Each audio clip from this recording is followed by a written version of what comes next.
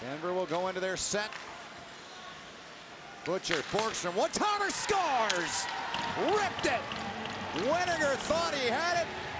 The first-round pick of the Florida Panthers with a big-time rip from the dot. And it's 3-2 Denver.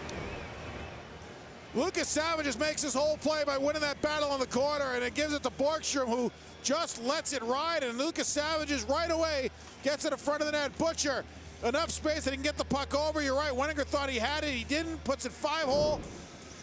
Borgström gonna have at least a decade in the show. Right in front, scores! Right on cue!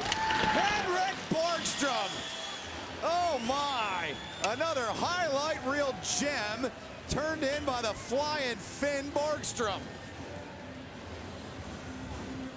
It's amazing to think that the coach of the team, of the Finland team in the World Juniors, didn't like Borgström and didn't play him much. He should be fired. Well, he was. Midway through the tournament, I should add.